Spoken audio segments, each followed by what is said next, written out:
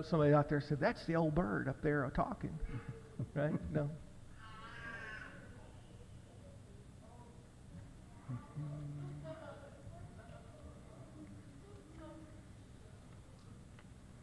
Okay, I have a few announcements. Remember, Sister Patsy Lane is has a new great grandbaby. Her name is Summer Lane, and that was her granddaughter Chelsea's baby.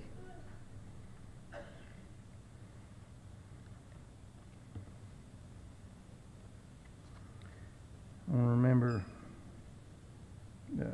VBS evaluation forms are back in the foyer on the table, and Ron would like to have them back by August the 4th. Remember that. Remember, August the 1st, prime timers will get together in the new portion of the building at 6 o'clock for finger foods and fellowship. Next Sunday afternoon will be the jail ministry meeting here at 5 o'clock.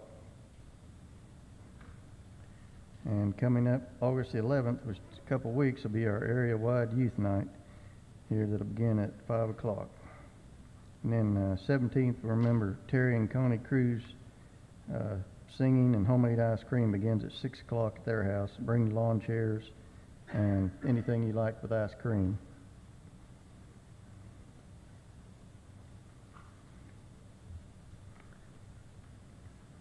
I want to remember tomorrow night, the Monday night study group will meet here at 7 o'clock here at the building, and the topic will be "You Were Chosen, Now What Should You Put On?" And I want to remember to get all of the receipts turned in to Haley by Wednesday night so he can get the monthlies figured out. I want to remember all those in our prayer lists. It's regular lengthy. I want to remember Marvin's friend Steve Nichols. He has MSA, which is, it causes your muscles to shut down. And he's getting pretty bad quickly, so you want to keep him in our prayers. As well as James Willis, his legs are getting worse. I want to give some prayers to him that he can have his health back. I want to remember Julie Ann's father-in-law, Mike Moore. He was on our prayer list. He had a relapse, and he's in Kansas City Hospital on a vent, so we'll keep him in our prayers.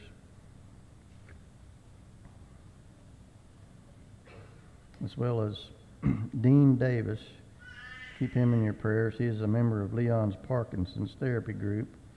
He was diagnosed with MDS, which is a blood cell cancer similar to leukemia. He is 88 years old, and we'll keep him in our prayers. So we'll remember June. She is here tonight. I'm glad that she could make it. And she has a card here. To my church family, a big thanks to all the flowers, cards, and prayers. When you're in a life and death situation and not really know what's going on until it's all over, you find out what a real church family is all about. And again, a big thanks, and that's from Sister June. I'll post that on the board.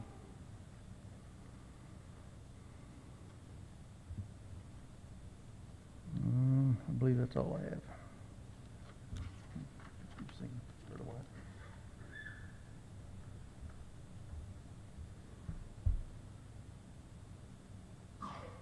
Good evening. How you guys doing tonight? Good, good. Get this clipped on here. All right, we'll start our singing tonight with "Our God's an Awesome God." Our God is an awesome God. He reigns in heaven above with wisdom, power, and love. Our God is an awesome God. Our God is an awesome God. He reigns from heaven above with wisdom, power, and love. Our God is an awesome God. Our God is an awesome God. All right, our next song, I failed to sing it during VBS, and several kids called me out on it. So I'll try to sing it now for you. It's Joy, Joy, Joy. So let's sing Joy, Joy, Joy. I've got the joy, joy, joy, joy down in my heart. Down in my heart. Down in my heart. I've got the joy, joy, joy, joy down in my heart. Down in my heart to say, and I'm so happy, so very happy. I've got the love of Jesus in my heart, down in my heart, and I'm so happy, so very happy. I've got the love of Jesus in my heart. And if the devil doesn't like it, he can sit on the track. Sit on the track. Sit on the track. And if the devil doesn't like it, he can sit on the track. Sit on the track Tuesday. And I'm so happy, so very happy. I've got the love of Jesus in my heart, in my heart. And I'm so happy, so very happy. I've got the love of Jesus in my heart. Good job. All right. Now, our song before our opening prayer, we will sing, We Shall Assemble. We shall assemble. We shall assemble on the mountain. We shall assemble at the throne. With humble hearts into His presence. We bring an offering of song. Glory and honor and dominion unto the Lamb, unto the King, unto the King. Oh, hallelujah, hallelujah.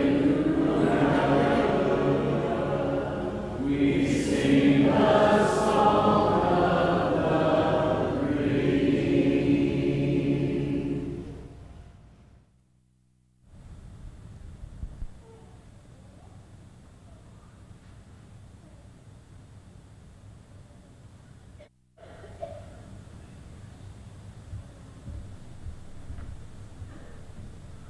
Let us pray. Dear Heavenly Father, Lord, we thank you for this day. We thank you for this time that we have to come together, Lord, and study your word. Father, we're thankful for this building, and we're thankful for all the members. Father, we just ask you to be with us. Father, we just ask you to be with these kids, and may they take something from this. I ask you to be with those that are on our sick list, Lord, and bring them back to their most wanted health. In Jesus' name I pray. Amen. All right. Our song before Rick's lesson will be Love Lifted Me, number 453. I was sinking deep in sin, far from the peaceful shore, very deeply stained within, sinking to rise no more. But the Master of the sea heard my despairing cry. From the waters lifted me, now safe am I.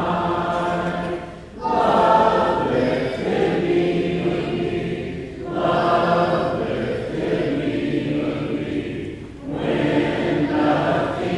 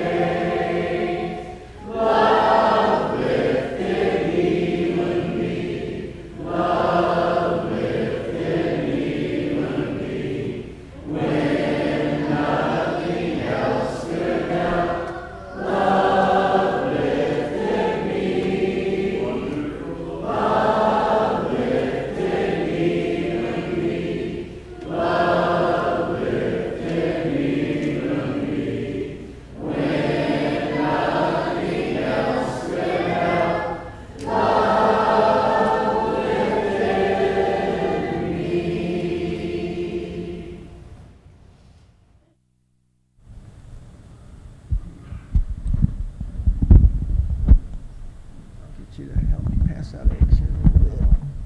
And then we'll get those out. Good evening. How is everyone? Good. We hope you're good. I like hearing that good part. Well, hopefully you'll be better by the time we leave this building and the property tonight, especially if you get filled up on watermelon. We want to thank Steve, not Steve for the announcement, thank Tim for tonight bringing watermelon. Last time it was ice cream, but tonight it's watermelon. So we'll encourage everybody to stay around and participate. I don't think we'll have a seed spitting contest, but I guess we could if we go outside.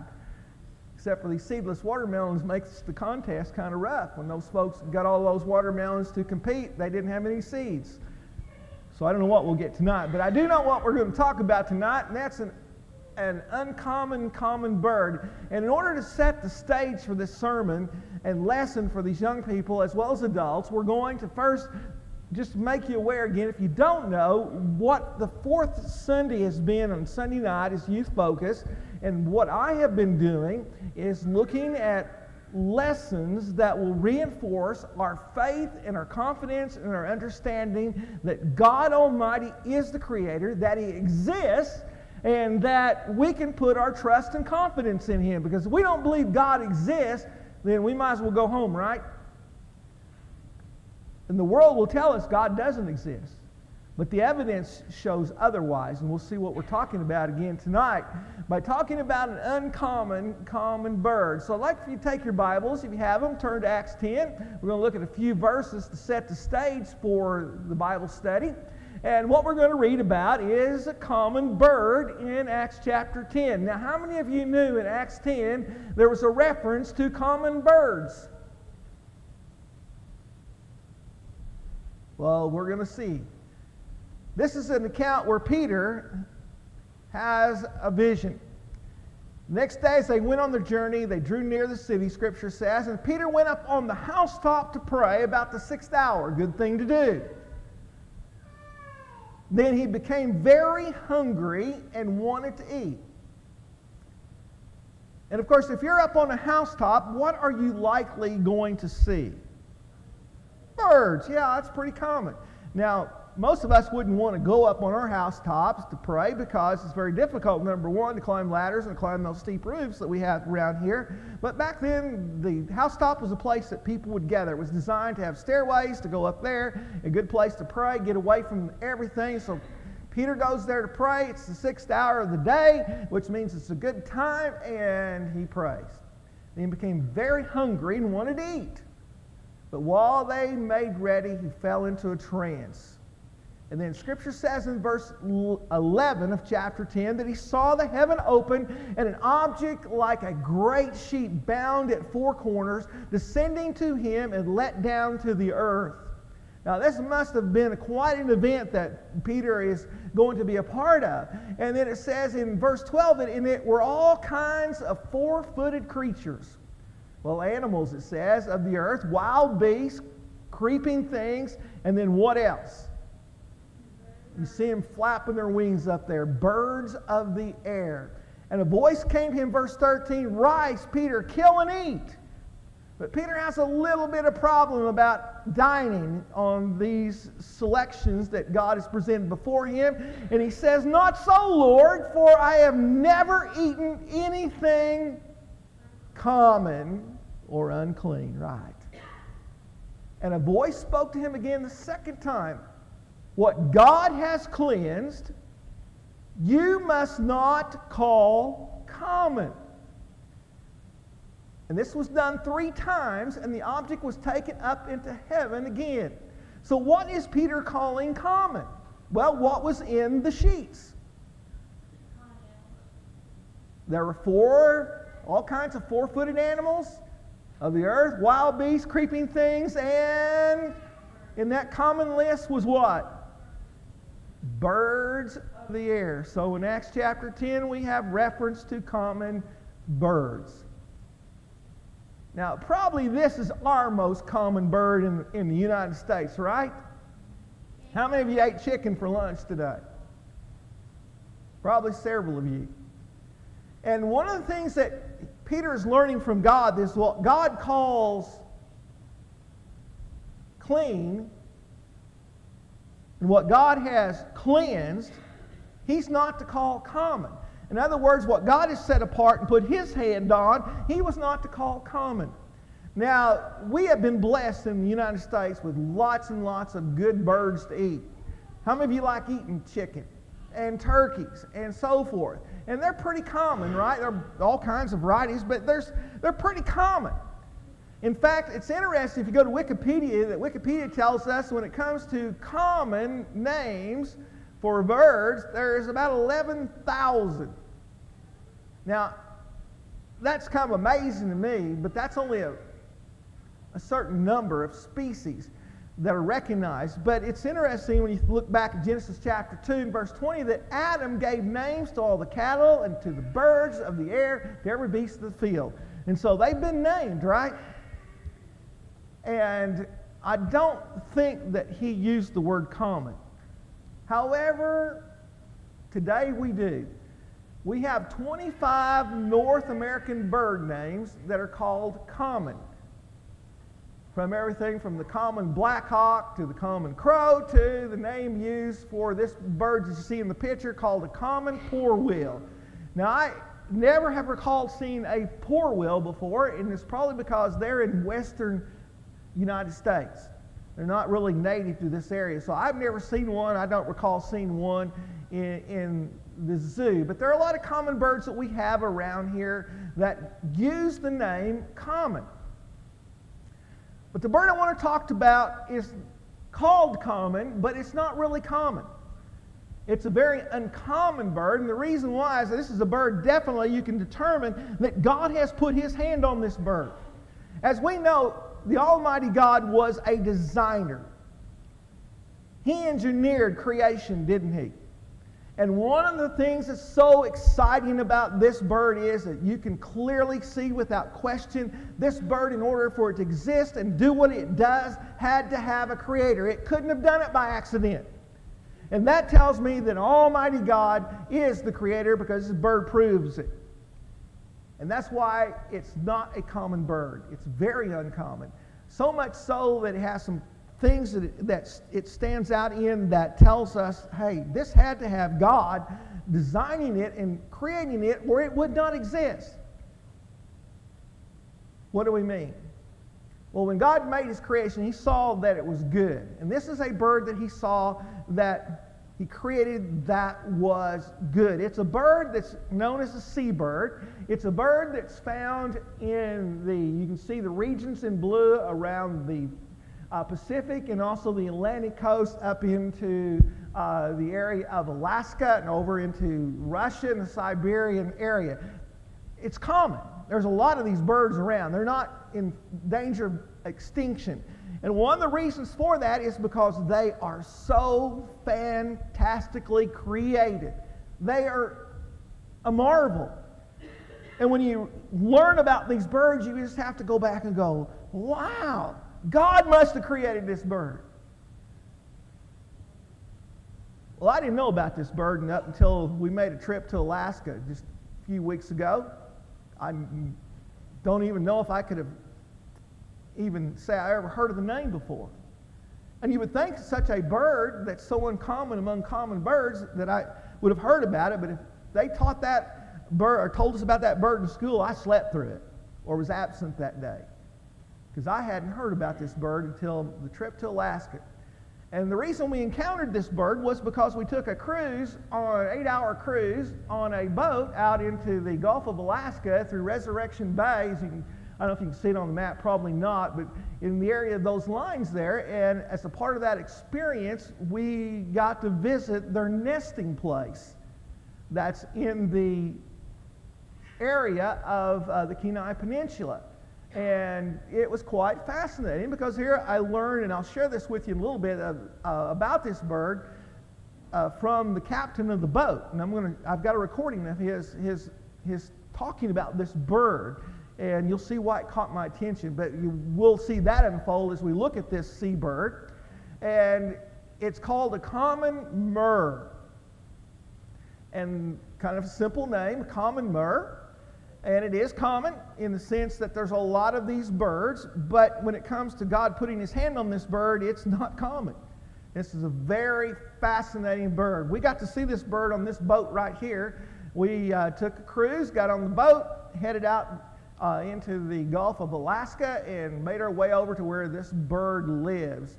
And we were excited because we knew we were going to go see puffins. How many of you have seen puffins in the zoo or maybe in Alaska or somewhere? Probably Tim has.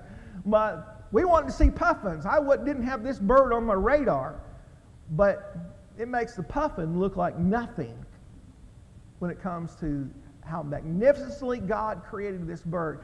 And as you can see there, Kathy, hopefully you can see her pretty well. She's all grins. She's excited about getting on this boat because she can swim. Now, the folks that couldn't swim were a little apprehensive.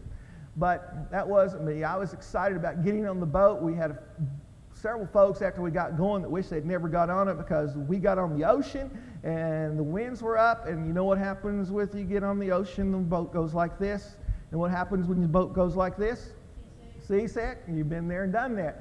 Well, we made our way to see the murres. And as you look at this picture right here on the right at the top, this is the cliff area where the murres nest. They go here to nest, and they nest on ledges, and they gather on these ledges. So we made our way to go see these birds that live on the edge, and they do during their nesting time. They literally are on the edge because this is their nesting grounds.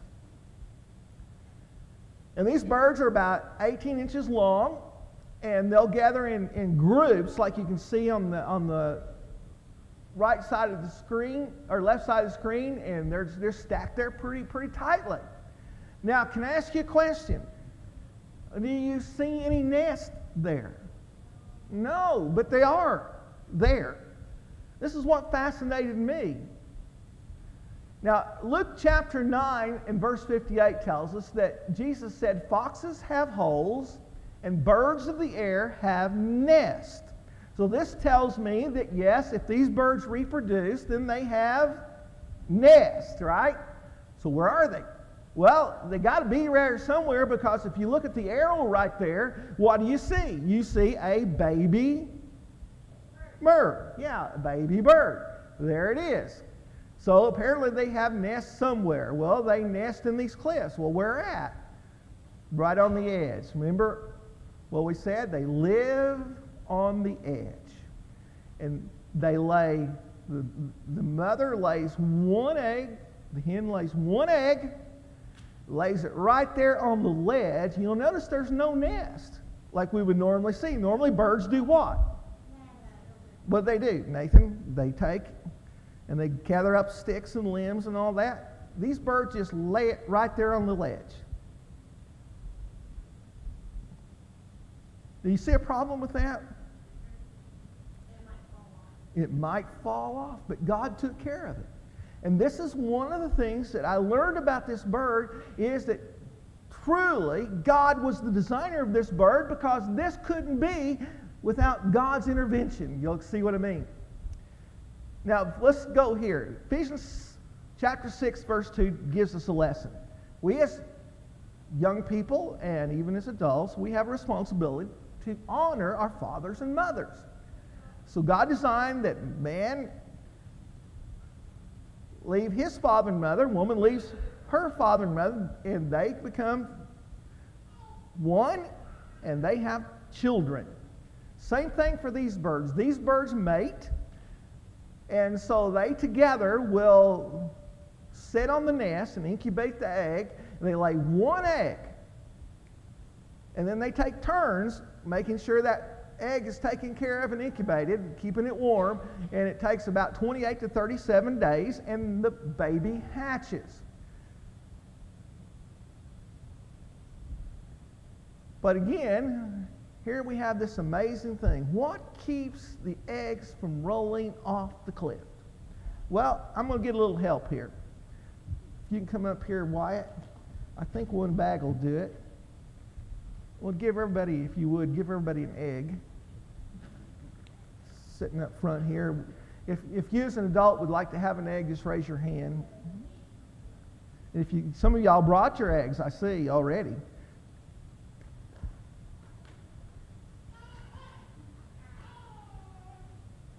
We'll let them get their eggs.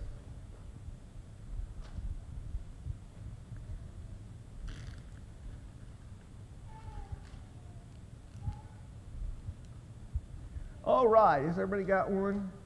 Did y'all get an egg? Okay, good.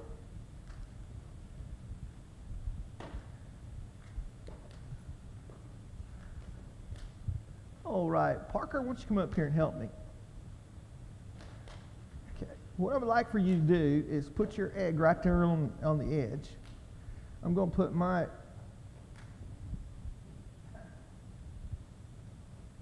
See, this is typically shaped, they shape these pretty much after a chicken egg, right, Wyatt? And chickens build what kind of nest? They use a straw or some kind, or they'll put it on the ground somewhere, but usually it's got some resistance, and so the mama, she's watching over it a lot, right? And now, if you're all crowded together on a ledge like these two birds right here, what can easily happen to these eggs? They can fall off. Yeah, won't you tap that egg and let's see where it goes. Now, that was a fortunate egg because it rolled backwards. And then, of course, if we had a ledge right here,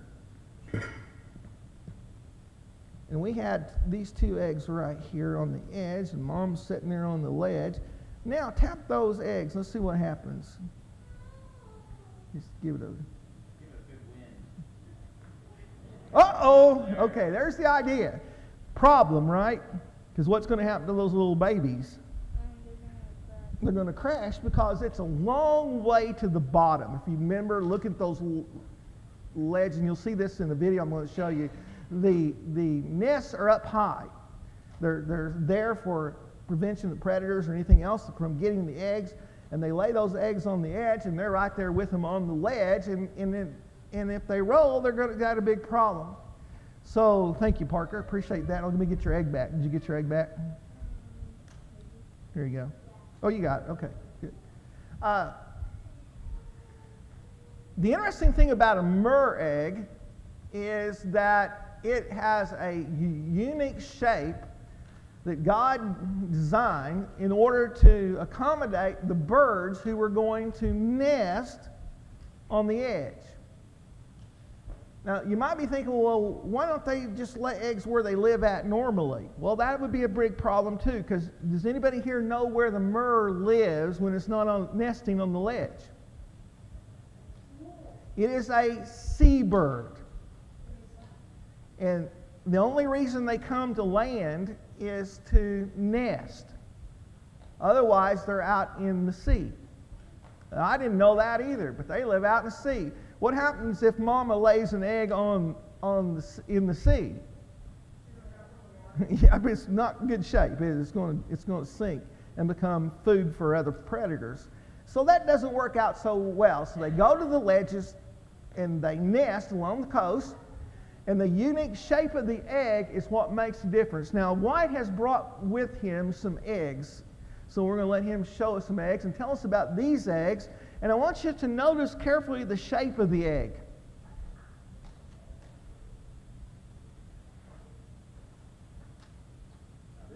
This one, I don't have a lot to say on. Here, go ahead. Here, I'll get you rigged up here. So this one is an emu egg. So emu eggs, they live in the jungle well, they live in various parts of Australia. Some of it's jungle, some of it's out in the brush. But for the most part, when they make a nest, they make it kind of with some old jungle leaves and stuff like that. So their eggs want to be kind of a greenish, dark color. Most predators are, either colorblind or they're color impaired, and so this color basically allows those eggs to blend in and be much harder to spot, to then find them and eat them. There's a lot of good nutrients in this egg. This is the world's the second largest egg in the animal kingdom for as far as birds wise. Now the largest egg in the animal kingdom would be that of what? An ostrich. That's right. Good job. So this is an ostrich egg. So I'd like to let you guys hold it, but this thing's older than I am, so we need to take care of it. But the ostrich lays the largest egg. Now when the ostrich lays an egg, they just kind of lay it out in the sand or in the kind of the dirt, right? Because they live in usually pretty arid, dry places where they don't really have too many chances to have too many sticks. And there's not too many things that are going to mess with an ostrich that's protecting her eggs. So what kind of color is this? It's a tan. Yeah, it's kind of a beige, a more sand, dirt color, right? Because they want it to blend into the ground, and in that way they can sit on it. Of course they'll have several of these eggs all close together there. But these are quite large eggs because they're going to make quite large birds. And you can also tell that these ones are not really like as sharply nose pointed as that one, or an chicken egg that you pick up from your chickens might be a little more conular. Well, this one's nice and round because they want to stay all kind of tucked upright around one another. They don't want them rolling out or the wind blowing them, because they do live in some windy places sometimes because they don't have as much cover. But yeah, so if we kind of compare these two, look at how their shape's a little different. I mean, ultimately it looks like an egg. They're both kind of roundish, conular, but ultimately this one's meant to sit upright, and these ones kind of all sit to their side and stay in that way. And of course they have to, the mother has to rotate the eggs to make sure the embryo develops correctly anyways. So. But they're not going to roll out a nest because they're put in nest, right? Yeah. So if we put that on the edge of the table. Yeah. Let's not do that. Yeah. Okay. Yeah, these would roll this one especially would roll quite well. And what you've already mentioned about the ostrich egg coloring. What about the emu coloring? What is that designed to do? Usually most coloring has an emu or. Yeah, well, this is what it blends in kind of with the jungle or lower. And actually, if you look at rhea or cassowary, cassowaries live distinctly in the jungle. They eat almost all fruit-based stuff. They're a lot on the east coast of Australia. And they will have very, very strong green coloration like that. These are from some of our own, which just live not in the jungle, but they're inherently designed to make that pattern. That's the pattern that they lay. Rheas, they have a kind of similar pattern because they live in the jungle as well, just like the cassowaries. Very good. Thank you. Wow. Yep. Now what I'd like for you to do is take your egg and put it right on the edge of the cube, and then I want you to carefully roll it forward so it goes to the ground. See how long it takes to roll. If you notice, if you put it on that cube, it's going to roll anyway. You don't even have to touch it. It's going to take off rolling. And once again, a problem. So how did God deal with this bird's eggs that can't afford to lose their one egg? If you have several of them, I guess, hey, Charlie's gone. That's okay. We'll have Bill over here. Well, with one egg, that egg, if it's lost, that couple doesn't bear young. And so this egg is designed in a what we would almost say a pyramid type or a triangle type shape. It's very long. And so when it rolls, here's the thing that you want to remember. God designed this bird's egg so that when it's laid on the ledge and it gets bumped, and it does, it's going to roll in a circle. So if you hit that egg, it's going to roll in a very, very tight circle. Well, why would that circle over there have to be tight? So it doesn't fall off the ledge, so it will just roll around. And so they do get pushed around, but the good part is God designed this one egg that this bird has to survive being pushed around. To me, that is just tremendously amazing and definitely shows, just like the ostrich egg and the emu egg and the other eggs in nature, that God's hand was involved in what we call common. It's certainly uncommon. If that's not all about the eggs are laid all over the ledges by the hens, the mothers, and they're watched over by the parents.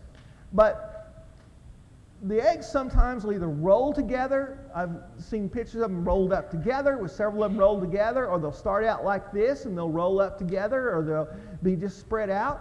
And so the challenge is, which egg belongs to which couple? How are they going to know? Have you noticed something about the eggs?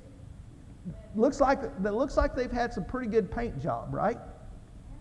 But there's something unique about these eggs that allows the parents to be able to identify the egg.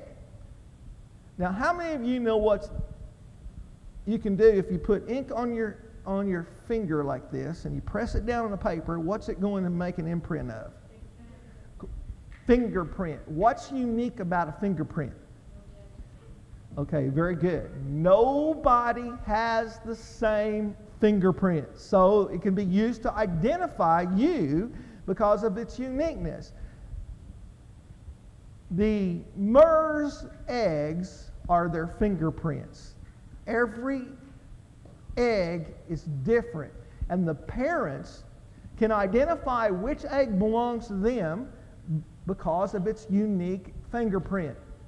Now here is an illustration. This gives us the size of the egg. It's about 2.5 inches long. And notice they're all different colors. There's kind of a whole run of colors. But it's more importantly than their colors, look at the blotches on it. We wouldn't look at that and say, wow, that's interesting. But every one of those patterns are very unique to that couple's birds. And so therefore, because of that, they can identify their birds. Now in Matthew 23, verse 37, we also learn something significant about a chicken with reference to what Jesus says. When he says, "O Jerusalem, Jerusalem, the one who kills the prophets and stones those who are sent to her, how often I wanted to gather your children together, as a hen gathers her chicks," notice the words plural, "under her wings, but you were not willing." Chicks, multiples. But when it comes to the MERS, they have one egg in their nesting season and they have one bird. And so they make sure and take care of that one bird. And because of that, they watch after that bird so that they make sure that bird survives. Now, what's interesting about these birds being raised on the ledge, what can happen to those birds, little ones? You got to watch them because, kids wander around. How many of y'all used to wander off when you were little and your mom had to go chasing you down? It happens. Well, they also have a problem with that, to the point that as they grow and get bigger, they, like most kids, they wanna get around, move around, fly around. And so the chicks are not called fledglings like birds are. They're called jumplings. And we're going to find out a little bit more why that's true. Because what happens is they try to fly before they can fly.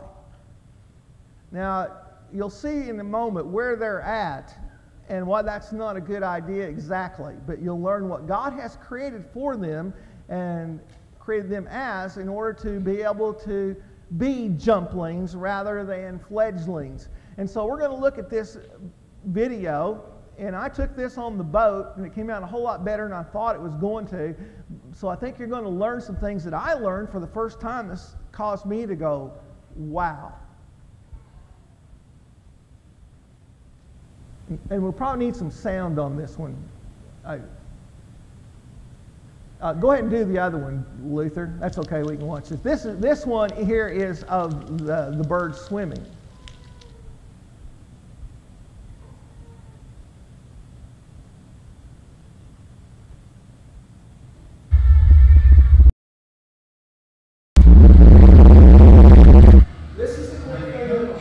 Ready to fledge or leave the nest.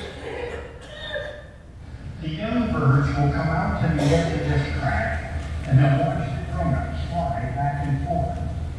And then, like the young of many species, they'll watch the grown-ups a few times and they think they've got it all figured out. It's kind of like teaching a teenager how to drive. You know, about an hour's worth of lessons, they want the keys in a full tank. And you know you can't do it. But the baby birds will have none of it. They'll come out to the edge of that crack, they'll flap their wings a few times. Sometimes you just look at them and you know they're thinking, how hard can this be on a bird? And they flap their wings and they step off that ledge, fully expecting to fly. But as soon as they take that first step, they realize immediately they made a terrible mistake. And they will flap wings as hard and fast as they can, and they will tumble down that front wall and splash into the water. Baby birds learn to fly underwater before they learn to fly in the air. And of any bird on this entire planet that can fly, those are the deepest diving. That bird you're looking at has the ability to flap their wings and fly underwater over 600 feet deep. There is only one bird on this planet that dives deeper, and that's the penguin of Antarctica. The only way penguins have been able to outdive them is because penguins can't fly in the air. All right, now around this corner, we've got some stellar sea lions. If you're outside, I want you to be I love what you said about being like the teenager to the car. I want the keys to fly, but when they take off, it just doesn't work. And so they end up learning to fly underwater before they learn to swim, which is the way God designed it. He took care of these birds. And as it turns out, once they got in the water, they decide they like it a whole lot. And so when they leap off, it turns out to be good. So they leap off the edge, and they say it's funny. I didn't get to see any leaping. They weren't ready to leap when we were there. I'd love to be there when they start doing that, because sometimes they'll take off and they'll do real fine. They'll make the perfect dive. Sometimes they belly flop, and sometimes they bang and bump their way down the side of the mountain. But they end up in the water, and there they start flying, but it's in the water. And we saw a little bit of that video. There's no point in seeing that again. But they hit the water, and they find out, hey, we're equipped for deep sea diving. And they will go to spending time swimming. That's important because, remember, they're sea creatures. They're designed by God to be in the ocean. And the great thing about it is they have the ability to go after food as deep as they want to go. They can dive for 3 minutes holding their breath, which is phenomenal, and can go as far as 600 feet. And like he said in the video, they're the deepest diving flying bird there is. The only one that can dive deeper is the penguin, but it doesn't fly. This bird flies. But they're perfectly suited for diving in water, and they can do it very quickly. As you can see the graphic there showing the bird just shooting on down there. Which brings us to this. What does this mean? Well, hopefully you've been amused at some of the facts. I was going, wow, I didn't know about this bird. But what does that translate to? For me, what does it mean to you? When we think about an egg designed so it won't fall off a ledge, a bird that can go 600 feet down in the water, what does this mean to me?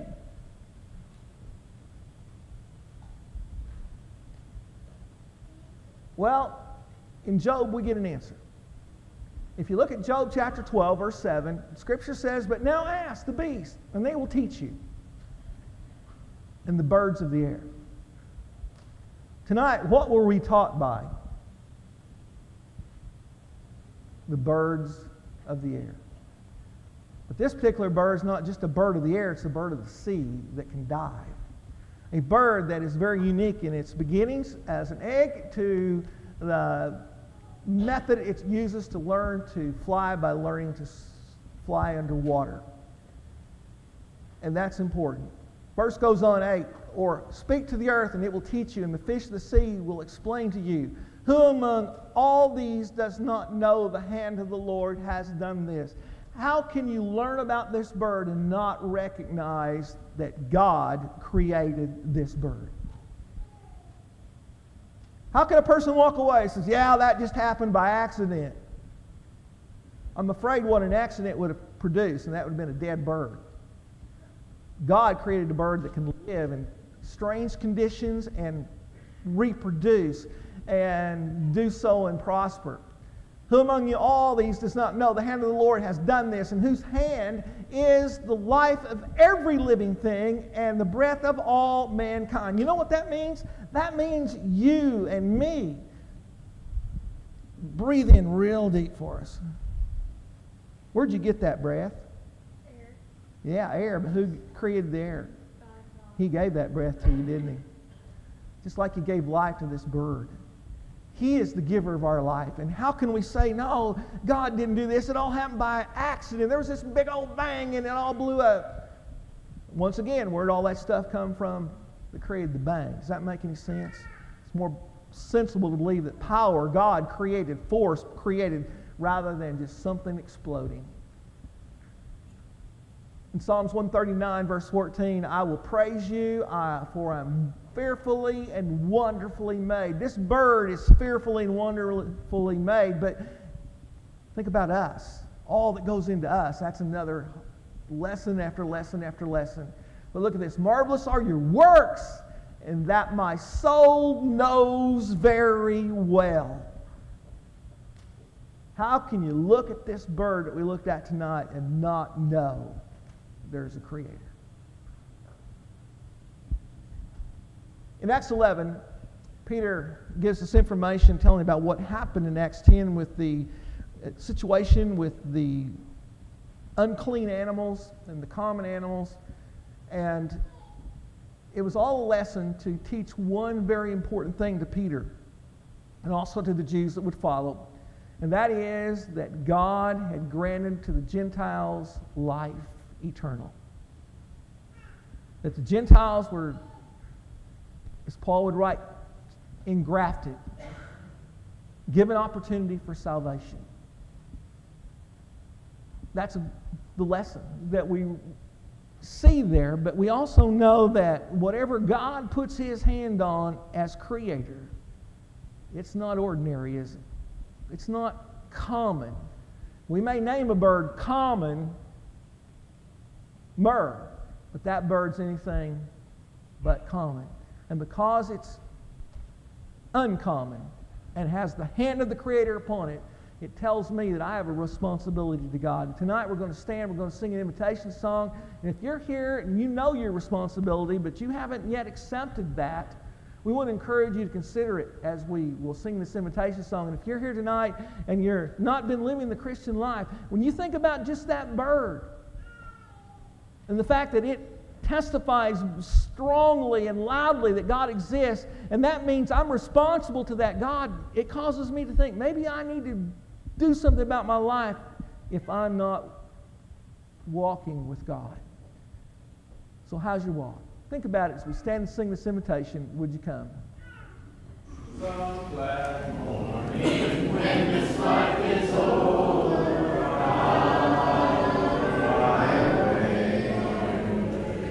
to a home on God's celestial shore. I will fly away.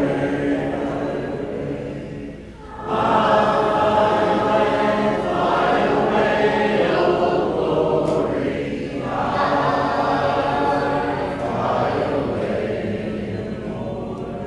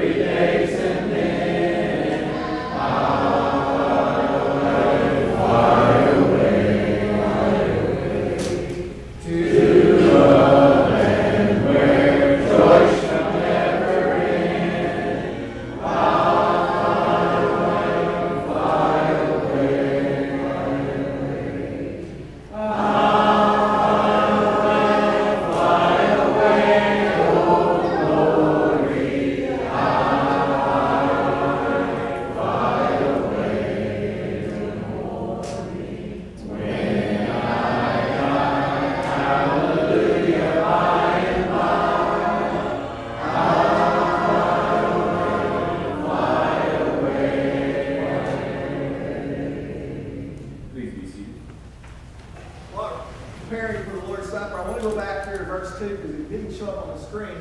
But I want you to look at this verse right here before I walk away tonight. Like a bird from prison bars is flown, I'll fly away.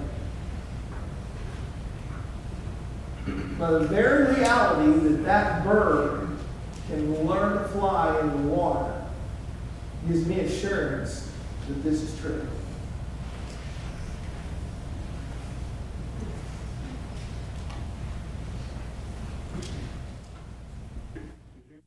This evening or wasn't able to take the Lord's Supper this morning, and I can take of it now. Please raise your hand if you did. Okay, there's one. Okay, if you would please. We thank you, our Father, that we have the opportunity to gather together. As we as a family now get to commune with one of our brothers as he remembers what Jesus has done for him. We're so thankful for the sacrifice that Jesus made, the shedding of his blood, the giving of his life so that we might live. We're so thankful that he has given us that example.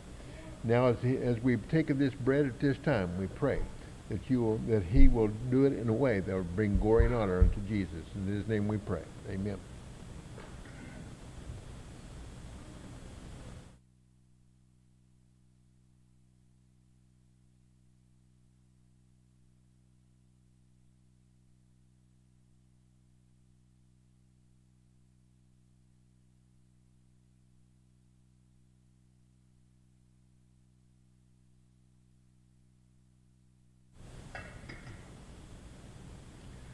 And in like manner, Father, we're so thankful for the blood that was shed. There's that blood that cleanses us from our sins. We're so thankful that Jesus was willing to pay that price so that we can be his brethren and we can be your children. Thankful for the opportunity we have to remember what he's done for us. And now as we partake of this fruit of the vine, we pray, Father, that what he did will be brought back to our memory. In Jesus' name we pray. Amen.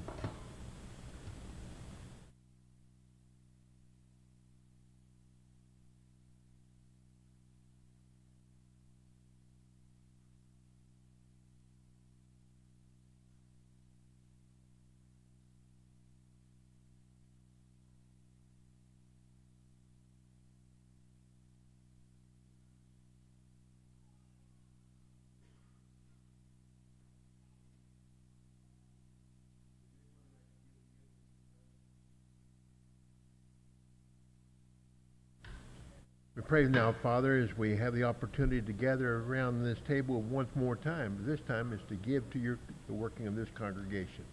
We're thankful for the gifts that was given, and now we pray, Father, that the elders will use this money wisely so that your congregation, your church, can continue to grow. In Jesus' name we pray. Amen.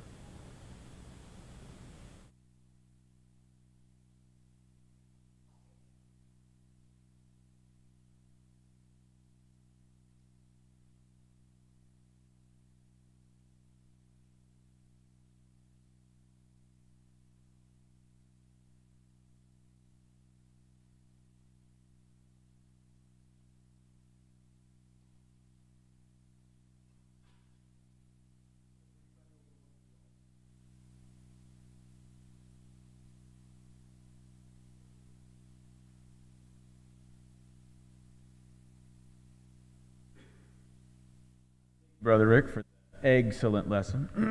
Yeah, thought that was a good yoke, or might crack you up. No,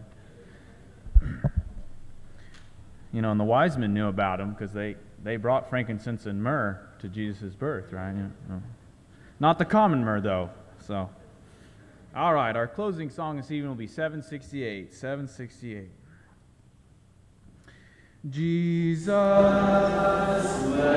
us come to know you. Let us see you face to face. Touch us, hold us, use us, mold us. Only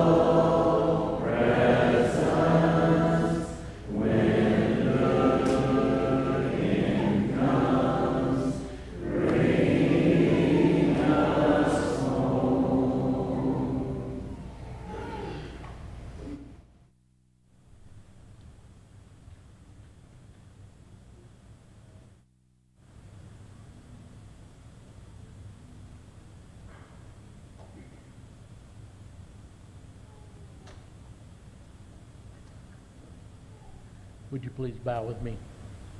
Our most gracious, kind, and loving Heavenly Father, we're so thankful for this day and the blessings you so bountifully bestow upon us. And we pray as we go forth this week, as we strive to be your children, that our light would shine so all those around us would know we are your children. Be with us in all things as we strive to be those children you'd have us be. Thank you so much for prayers answered on our behalf. And we can pray continually that you be with all those on our prayer list. Be with them all, that they might regain that much wanted help. Bless us in your service. Watch over and guide us. All these things we ask in your most precious and righteous Son's name, Jesus.